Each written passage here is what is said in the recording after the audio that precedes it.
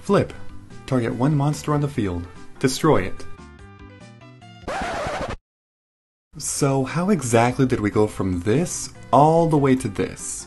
Stick around and find out as we cover the entire history of the Yu-Gi-Oh! Trading card game in this series.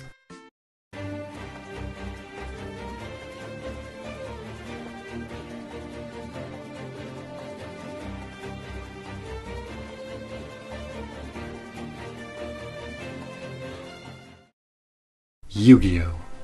One of the more intriguing card games ever to be released. The game has been around for nearly 18 years now, and there's no indication that it will stop anytime soon. But the very nature of the game has evolved massively over the years, and that's definitely no understatement. The Yu-Gi-Oh! TCG began way back in March 2002 with the release of its first ever core booster set, Legend of Blue Eyes White Dragon. Later that same month, Starter Deck Yugi and Starter Deck Kaiba were also released to the public. These sets would set the foundation for what early Yu-Gi-Oh! Would become, a game mostly about who can generate higher attacks to overcome your opponent. The main thing to understand here is that during this period in the timeline, it's very fair to say that the card selection available was incredibly small. You see, Legend of Blue Eyes White Dragon was composed of 126 cards, 72 of which were normal monsters, only 5 effect monsters, 10 fusion monsters, 36 spell cards, and only 3 trap cards. While Starter Deck Yugi and Kaiba were released with 50 cards each, Yugi's deck had 19 cards in it that were reprints from Legend of Blue Eyes, while Kaiba's deck had another 19 cards that were found in Legend of Blue Eyes or Yugi's deck. This meant the total selection between the first set and first 2 starter decks was a total of 188 cards. And if you include the limited edition prints of the first few Yu-Gi-Oh! Games released in North America, the total is still a bit just under 200. When you think about it, that's not very much at all. Prior to the next set, Metal Raiders, competitive players started to notice a couple things. For one, it became clear that Blue Eyes was the strongest 2 tribute monster, Summon Skull was the strongest 1 tribute monster, and Lajin was the strongest level 4 monster. As by the next set, the only card that matched this attack was 7 Colored Fish, as all other 1800 plus monsters had negative effects, such as Dark Elf, Jiragumo, and the Bistro Butcher. The only other beat stick that was spectacular but was very rare was Mechanical Chaser, a level 4 1850 attacker available only in tournament packs, meaning almost no players had access to Mechanical Chaser. And this overall meant that the only easy cards to obtain that were 1800 or higher that were good were Lajin and 7 Colored Fish. So prior to Metal Raiders though, a sample of one of the most powerful decks looked something like this. Summon Skull, Lajin, Neo the Magic Swordsman, and Battle Logs were your main beat sticks, alongside some of the few good effect monsters like Man-Eater Bug and Wall of Illusion, as well as powerful staple spells and traps, and bam, you're good to go. That was your typical unofficial meta deck back in early 2002, and I say unofficial because the meta was hardly a thing back then. I did as much research as possible to try and find an official name for this early format, but I couldn't find anything. And this makes sense because the Yu-Gi-Oh! Community at this time wasn't properly established yet, and the internet was only in its very early stages in 2002. The fan-created unofficial term I found was called Summon Skull Beatdown Format, as it was one of the most widely used cards then, so in one huge way, it does make sense. So by this point, it's fair to say that the format relied heavily on beatdown monsters with some support cards, as Legend of Blue Eyes had 4 powerful supports being Pot of Greed, Raigeki, Dark Hole, and Monster Reborn, while Metal Raiders had Change of Heart, Heavy Storm, and Mirror Force. The next set's Spell Ruler, however, known as Magic Ruler back in the day, shifted the powerhouse into spell cards instead, back then known as magic cards. This means the name Spell Ruler was not a letdown by any means at all. The set introduced 6 of the most powerful spell cards at the time: Delinquent Duo, Confiscation, The Forceful Sentry, Painful Choice, Snatch Steal, and Mystical Space Typhoon.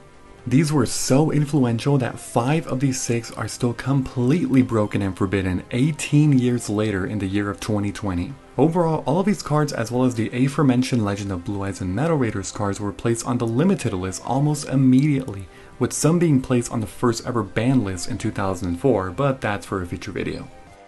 The last set in 2002 was Pharaoh's Servant. While Spell Ruler specialized in spell cards, Pharaoh's Servant dedicated itself to trap cards. While most of them were just downright terrible, it did introduce some more prominent ones such as Time Seal, Imperial Order, and Call of the Haunted. 2 other popular cards from this set were Premature Burial and Jinzo. 3 of these are still banned to this day, or would have been if it wasn't for an errata. You see, Imperial Order received an errata where you now don't get a choice to pay or not during your standby phase. Jinzo, however, was the first tribute monster to be able to rival Summon Skull. Essentially, in exchange for 100 less attack, it came with the ability to lock down your opponent from activating some of the most powerful trap cards, and this was such a powerful effect that the card was placed on the limited list for about 4 years up until 2007.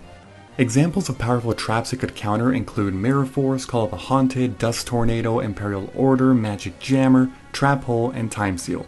Keep in mind these are only examples up until Pharaoh's Servant, but there's definitely plenty more that were released later. For now, I'm briefly going to talk about modern Yu-Gi-Oh for a bit, because I have to make a point about how Yu-Gi-Oh has historically changed over the years. If you took a step back from Yu-Gi-Oh for several years and then you chose to come back, probably the very first thing you will notice that is incredibly different now than back then can be said in 2 simple words: special summoning. Modern Yu-Gi-Oh is pure chaos with special summoning and swarming, and it's actually sometimes fairly easy to perform up to 20 summons in a turn. If we look at the entire year of 2002, meaning its first 4 core sets and 2 starter decks, we have approximately 530 cards. Out of these 530 cards, do you know how many cards have some sort of special summoning effect? Meaning if they special summon themselves or if they special summon other cards, that fits the criteria of this definition. If you really want to try and guess, pause the video for a sec and guess. Okay, done guessing? The answer is 38 cards, or 7.1% of 530, which honestly wasn't as low as what I initially thought. But then I realized that 4 of these 38 are for ritual summoning very specific monsters, which means they don't have much leeway or flexibility for special summoning and storming in general. 3 of these are some of the most garbage specific special summoning conditions I've ever seen, so you'll probably never see these cards get special summoned anyways. 4 of these are shitty class A tunes, and 1 of them special summons to your opponent's side of the field because it serves a completely different purpose. So realistically, a more accurate number would be 26, or 4.9% of 530. And you could technically throw an ultimate offering to that list as well, because while it doesn't special summon, it does let you normal summon multiple times in 1 turn, so it's up to you if you want to include that one for a total of 27 instead of 26. The point that I'm trying to make here is if you look at sets released nowadays, it's not very uncommon to see that at least 40 to 50% of the cards in that set have a special summoning effect in some way, shape, or form. But regardless, it's very clear that this is one of the most vivid examples of power creep in the game of Yu-Gi-Oh! And one of the main factors as to why older decks simply cannot compete with the speed of newer decks. Going back to the timeline and moving on to the year of 2003, the main powerhouse deck was still very clearly utilizing beatdown tactics. The first set in 2003, Labyrinth of Nightmare, introduced the game's first level 4 1900 beatstick, Gemini Elf. The set continued to release new powerful trap cards back then, such as Torrential Tribute and Magic Cylinder, as well as some of the most powerful stat boosting equip cards for many years to come, United We Stand and Mage Power. But among many things, Labyrinth of Nightmare introduced the game's first 1800 attacker with a powerful effect as well, Kaiku the Ghost Destroyer. With the ability to banish opponent's monsters every time it caused battle damage, as well as preventing the opponent to banish cards themselves, Kaiku effectively rendered every other 1800 vanilla monster by this point inferior to it. Kaiku was such a heavily played card, and it marked the beginning of what was to come in the trading card game, high attack monsters with powerful effects as well. You see, by this point, powerful effects in monsters usually had a relatively weak stat, with the exception of Jinzo of course. And so because of this, by this point the majority of powerful effects were in all these aforementioned spell and trap cards that I mentioned in this video, as well as the new 2003 cards released such as Harpy's Feather Duster and Graceful Charity. But Kaiku, and to a lesser extent other cards such as Bazoo the Soul Leader, set a new standard on what defines a good monster. Great stats and a great effect. Legacy of Darkness was perhaps the first set that spotlighted a key card that would forever change the way players approach dueling. But before I get to that, the set did also introduce several key support cards for different types. For example, Warriors got Marauding Captain, Exile Force, and a Reinforcement of the Army, known as Rhoda. Fiends got the power of Dark Ruler Hades, and Zombie and Spellcaster support was also prominent, especially in the few later sets after this one. But regardless, it was around this time when players were finally able to make type-specific decks, as the support was finally becoming more prominent for certain types. Legacy of Darkness also introduced a few other iconic cards, such as Last Turn, Fiberjar, and Air Knight Parshoth, two of which eventually got banned because they had broken-like effects used in combination with other cards. But above everything else, the iconic card of the set was Yata. The introduction of Yata was the very initial stages of finally seeing a new deck that could compete with Beatdown very consistently, and even better than it in some ways. The deck would eventually become the infamous hand control deck, and more specifically, the Yata lock tactic. Utilizing popular powerful cards such as Confiscation, the Forceful Sentry, Delinquent Duo, and Time Seal, in combination with Drop Off, a card that was also released in Legacy of Darkness, in addition to Dawn Zalug from Pharaonic Guardian, the deck was an incredibly consistent force to be reckoned with.